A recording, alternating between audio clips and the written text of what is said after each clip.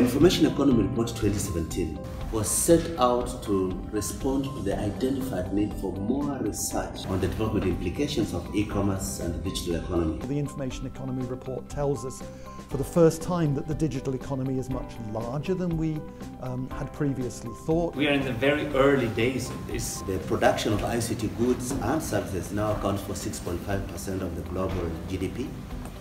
And the projection that internet traffic is expected to grow 66 times higher by 2019 compared to 2005.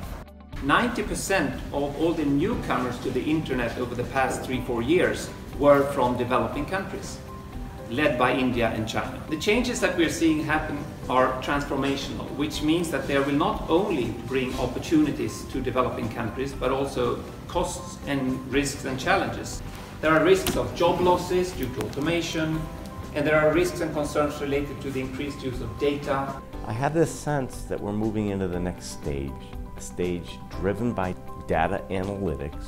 We can't let this become another divide. Not only having the data, that's important, but having the analytical know-how to make use of the data for decision making.